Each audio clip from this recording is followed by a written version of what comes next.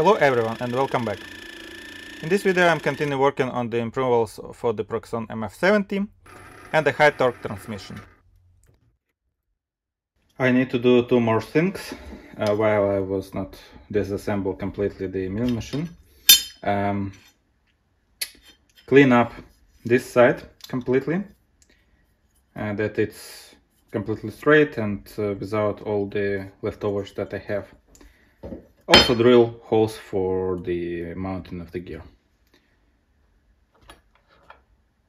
I'm starting with the holes on the rotary. From the center I need to go here 12.5 millimeters. 3, 6, 9, 12.5. Going down. Maybe you even see the mess that I have on top of the milling machine, but you will see it. There is all electronics outside.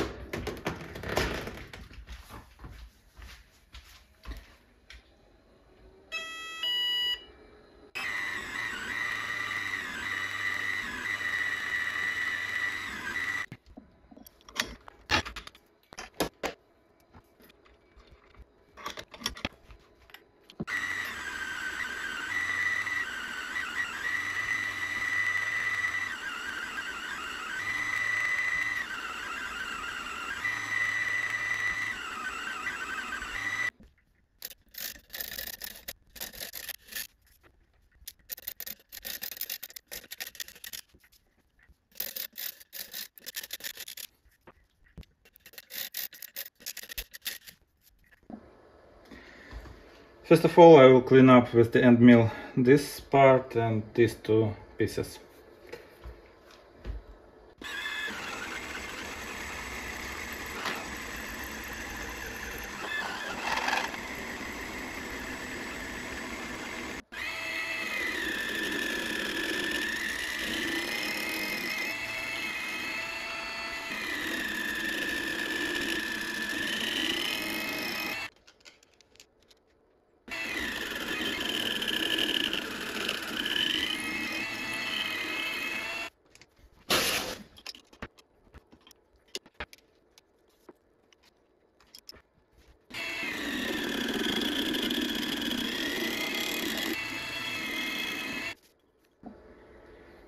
This will be it with the plate. So here I have a little bit of scratch from the end mill that was before. This will be more than enough for the bottom side of this plate, so it's really accurate. Here's the line where the fly cutter was ends between the passes. Also, of course, it's not 100% accurate because I was changed the clamps from one side to another, but exactly for this piece it's okay. Before moving forward, I want to mock everything on the paper. These are exactly the pattern of the holes I have here for mounting, so I will screw down this piece of paper. First I will try it out. Here's the lines that I should not cross.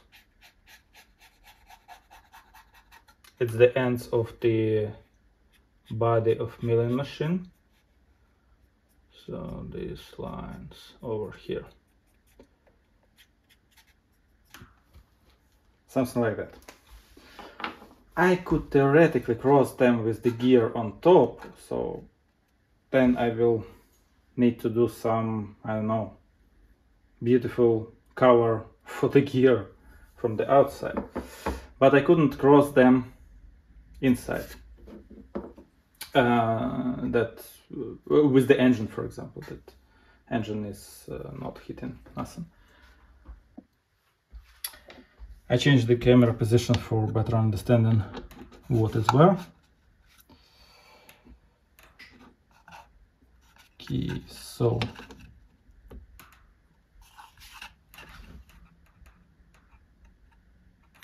the gear theoretically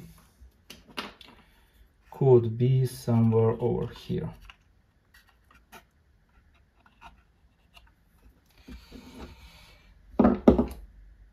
Now I will do the small hole for the gear.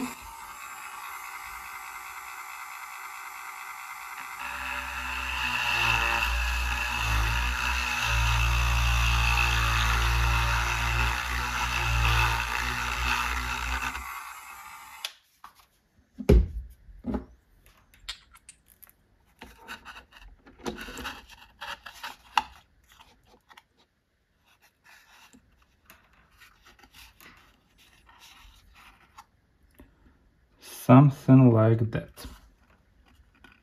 Theoretically possible. Now the engine. As you can see, I thinking about mounting engine on this side, because if I will cut out this holding point, then entire top plate could play a little bit on this side. And if I will cut out this, then I will still have one. Okay.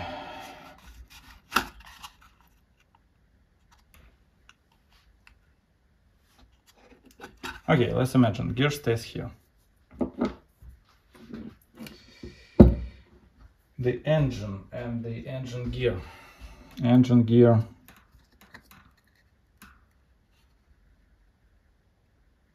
Could be only over here.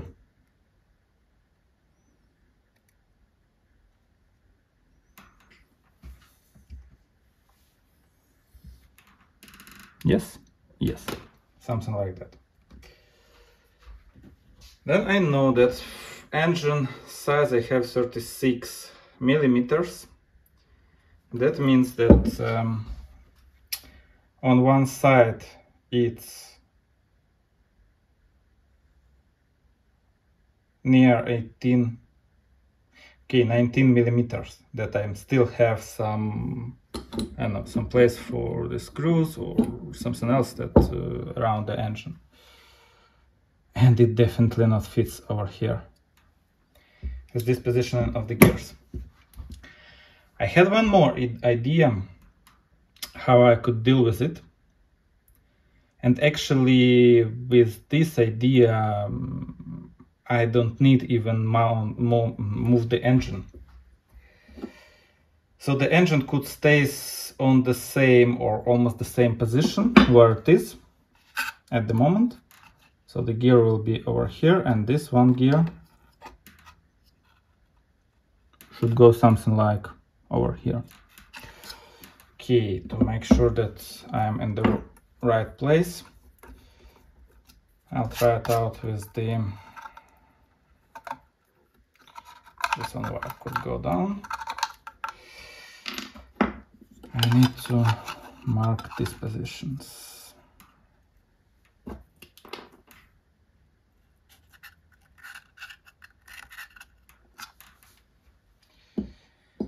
So over here I have the engine position, then 18 millimeters from the back. It's almost at the end of this thingy. So the gear could be allocated over here.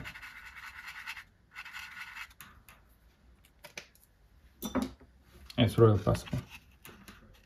Like this. And this one gear, to match this one,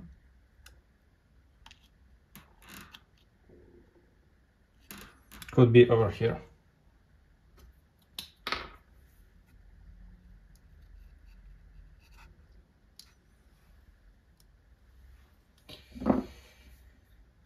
Again, let's do the hole for the gear. So this one gear could go over here, a little bit bigger hole.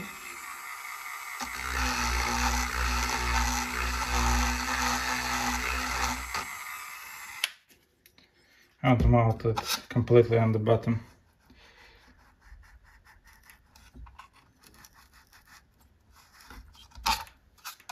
Even more bigger.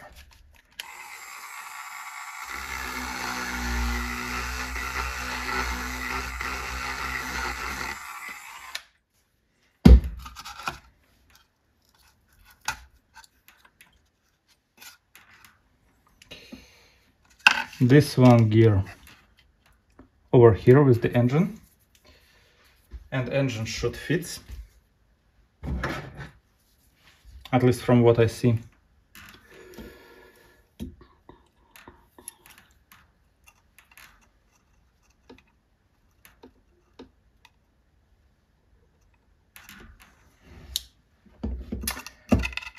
And now the belt and this one. Belt, of course, will be without tension, but I could do the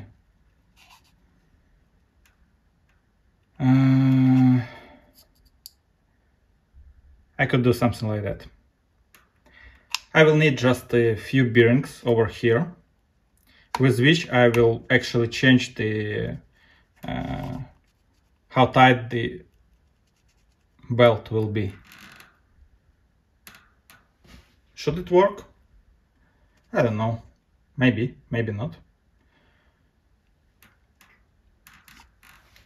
Something like that. This was also one of my ideas how I could fit everything inside, still that everything covers with the original covering. Only the problem I see here with this cover, it's that the all the wires going out over here, exactly where the gear is.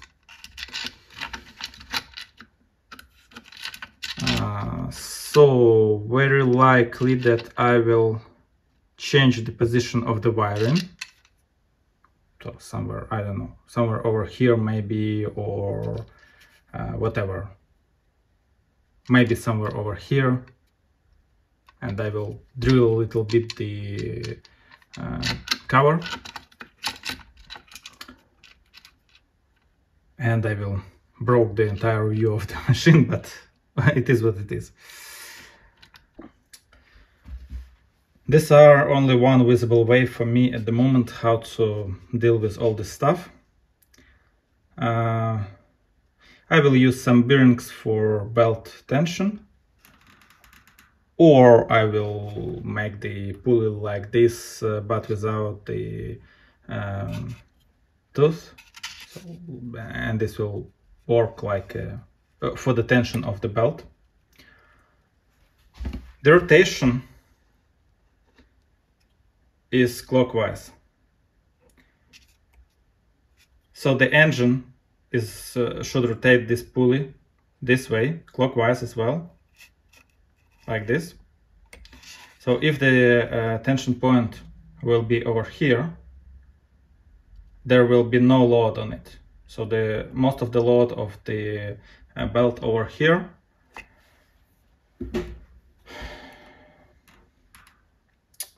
I need to try it. I definitely need to try it. Another good question, will the bearings and will all the mount of this one gear fits also? Because it's still the question for me, and yeah.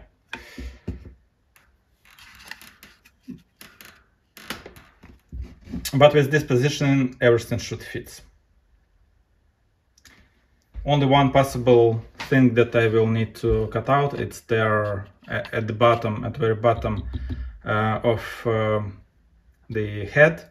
There is the mounting point of original electronics, so probably I will cut it out because I think it will touch the engine. Also, I will mount everything for exactly this gear, so there will be basically static mesh between the engine and this gear.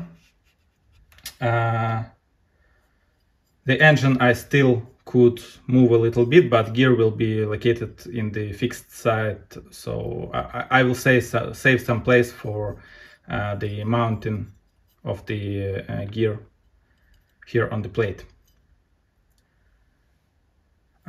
With tension pulley that should be mounted somewhere over here, I will need to do some kind of possibility of moving this pulley and make the change of the belt tension. And then will be quite a good point how to manage all the wires, because previously they was going over here where the belt will be now. Also how to mount electronics, but for the mounting electronics I could do the mounting bracket from over here, so like this. So from over here like this. I will continue with checking all the dimensions and mounting this gear to the plate over here. There is one more possible solution. I could use the smaller belt. This one is 180 tooth. I could use 164. I see it on Amazon. It's available. I could order just a smaller belt.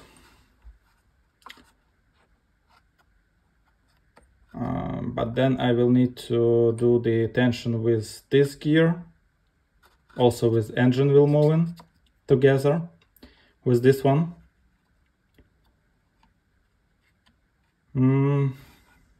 Yeah, I don't know. Anyway, I will mount this gear at first here,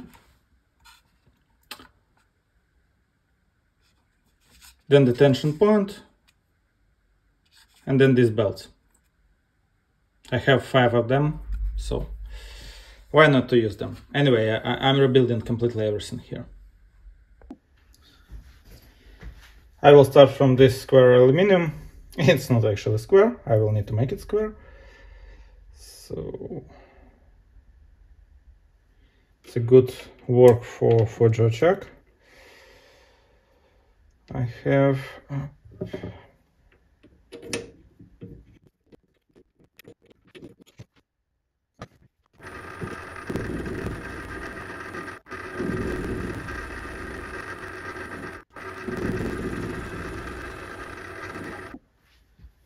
now the mounting of the bearings. So I will need to do all the operations in one installation to have the good persistency. I will face this side. I will cut the hole of I think 13 millimeters or even 14 millimeters, and then do the mounting points from the both of the sides for the bearings that are 16 millimeters. Facing first.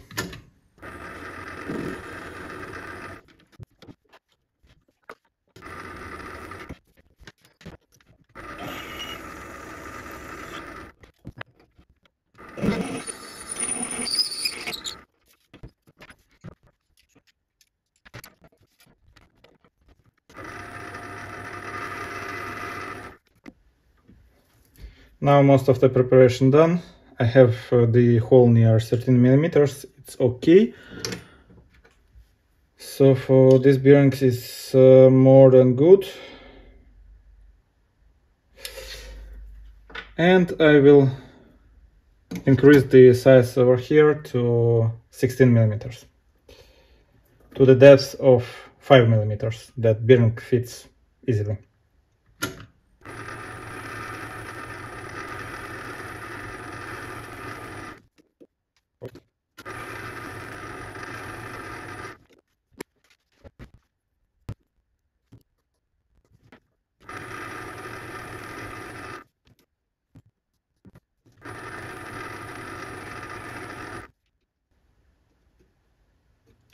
Pretty good fit.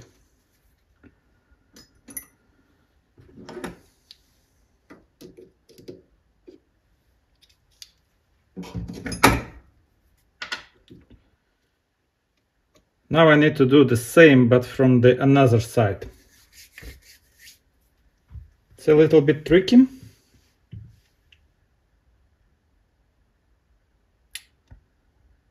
And I need completely another type of the cutter that I could cut from the other side.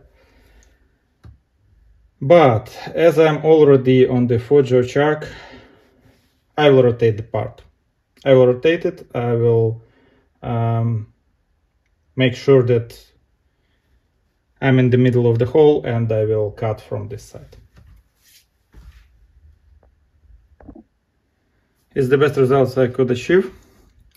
Indicator moves near 200, so should be quite good.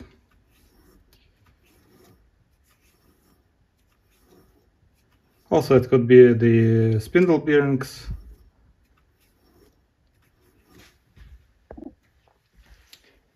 And the same one more time.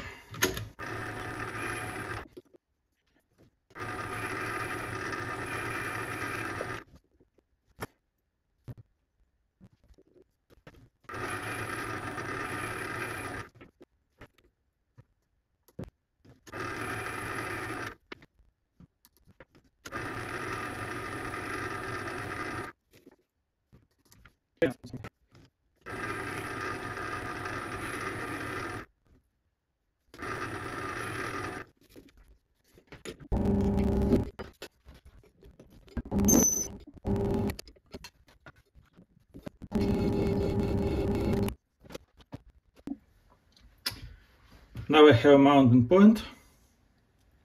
So this one is mounted. This one is also possible to place over here. This one plate I need to cut a little bit here, here, here, and here.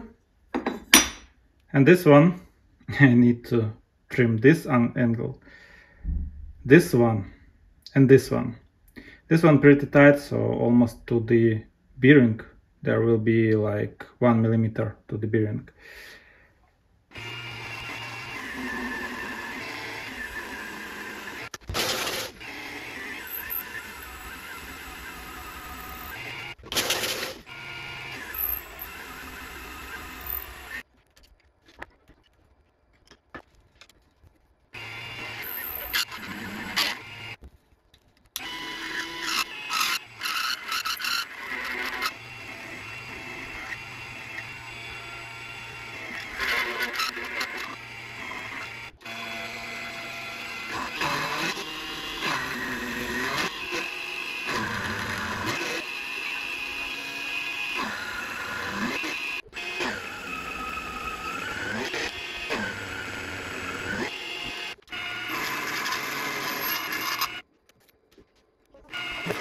Now I will make all part a little bit more beautiful.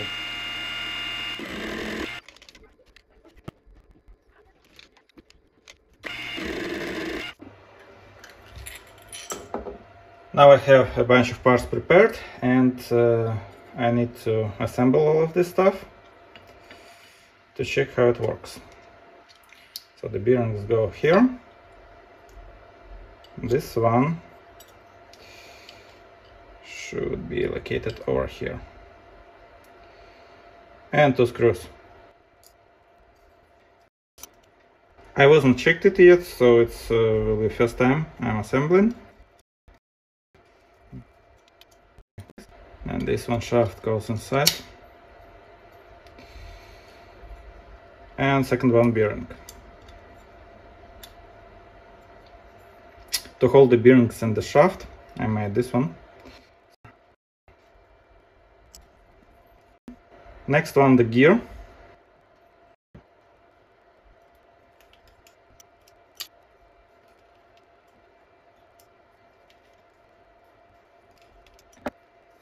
Now this one plate could go over here, and it's still on the position where it was and where it should be.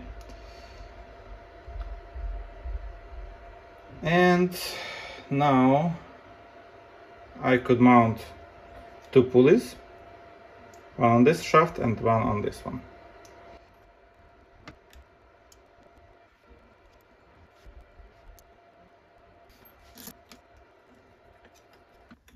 That holds the plate in the position where it should be, and the belt.